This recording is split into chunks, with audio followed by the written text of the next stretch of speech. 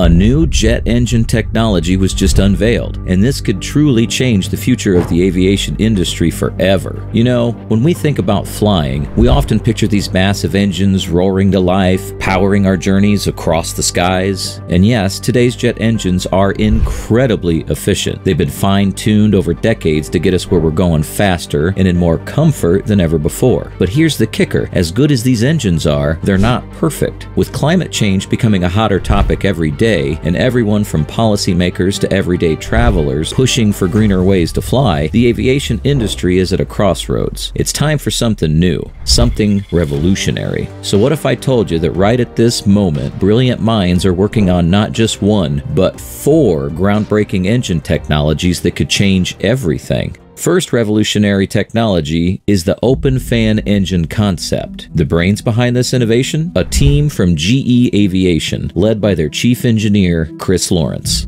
So what's this open fan thing all about? Well, think of it like this. Normal jet engines are surrounded by a big, heavy case called a nacelle. But with the open fan design, they've stripped away that case. This leaves the fan blades out in the open, hence the name, open fan. It sounds simple, but it's a huge deal. By removing the nacelle, the engine loses a lot of weight. That means the plane doesn't have to work as hard to fly, which cuts down on fuel use. Less fuel burning equals less pollution, so it's a win for keeping our air clean. Plus, with no case in the way, the engine can have bigger fan blades. These larger blades can move more air, which helps the engine run even more efficiently. Now, this idea isn't totally new. GE had played around with open fan designs way back in the 1980s, but they've come a long way since then. With all the advancements in technology and materials, they've been able to solve a lot of the old problems, like making the engines quieter and more reliable. In 2021, GE and Safran, their partners in this, kicked off something called the CFM RISE program. That's a lot, especially considering how much fuel a single flight can use.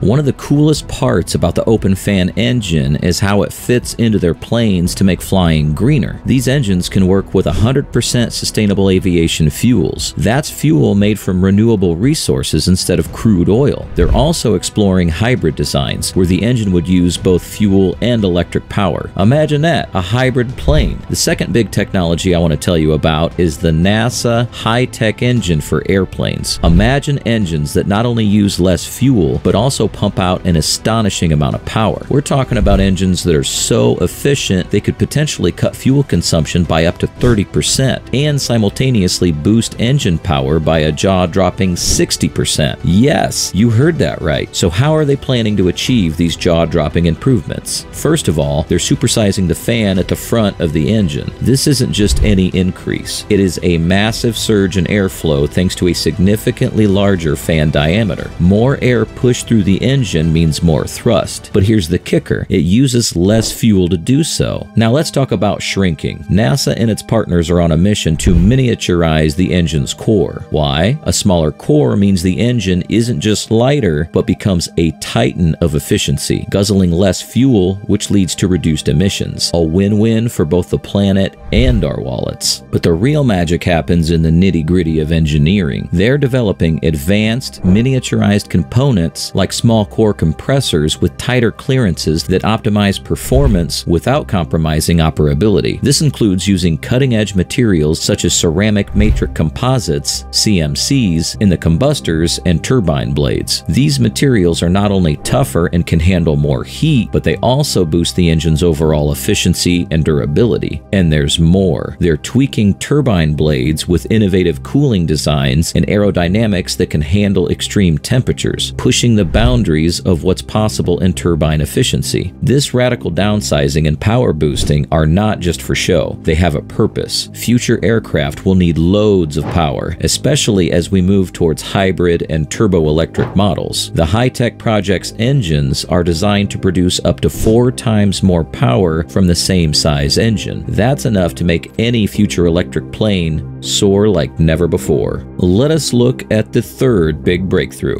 electrified aircraft propulsion. This is all about swapping out some of the old school methods we use to power planes with something a bit more modern: electricity. NASA, alongside big names like GE Aviation and magniX USA Inc., is really pushing the limits with this tech. They're exploring different ways to integrate electric power into aircraft, and here are the main types they're looking at. First up, we've got all-electric systems. These planes are like the Teslas of the skies. They run entirely on batteries, and while they don't emit any pollution during flight, the big challenge here is making sure these batteries can hold enough charge to take you where you need to go without being too heavy. Next, there are hybrid electric systems. These are kind of like hybrid cars. Some use a combo of gas turbines and batteries, parallel hybrid. Others might have the turbine charge the battery, which then powers the plane, series hybrid. And then there's a mix of those two, series/parallel partial hybrid. The cool part? These hybrids can seriously cut down on fuel use and emissions, giving us the best of both worlds. Then there's the turboelectric setup. This doesn't use batteries in flight. Instead, gas turbines power generators that make electricity right on the plane. This electricity then powers motors that turn the fans to lift and move the plane forward. It's a slick system that optimizes energy use and reduces emissions. Now let's switch gears and talk about sustainable aviation fuels, or SAF for short. These fuels are pretty much like the superheroes of the fuel world. They can be made from renewable resources or waste materials, and they're designed to work just like the jet fuel we use today, but with a big plus. They can cut emissions by at least 50% compared to regular jet fuel. The deal with SAF is that it fits right into the planes and infrastructure we already have. No need for any fancy new tech or big changes. You can just fill up a plane with SAF and off you go. But making SAF isn't super cheap or easy yet. It takes a lot of technology and materials, feedstock, and right now there isn't a ton of it going around. Because it's so important for our planet, the US government is all in on making SAF more common. They're doing a bunch of research and trying out ways to make it cheaper and more available. They're looking at how to get more of the stuff we need to make it and finding the best ways to use it once it's made. So why all the fuss about electrified propulsion and SAF? Well, flying is a big part of why our planet is heating up. Planes burn a lot of fuel, and that releases a lot of carbon dioxide, which is a major no-no for climate change. By switching to electric power and using SAF, we can seriously cut down on these emissions. This means cleaner air and a healthier planet. It's not just about being eco-friendly, though. These technologies could also make flying cheaper in the long run, because electricity and SAF could eventually cost less than oil, and even make planes quieter. Imagine living near an airport and not having to hear planes roaring all the time. Wrapping this up, the story of these engines, this is definitely more than just about technology. It's a tale of ambition, innovation, and the constant push to connect our world in faster, bigger, and better ways. Could an electric airplane ever work? Maybe, but one thing is for sure: aviation industry is about to change forever. See you in the next video.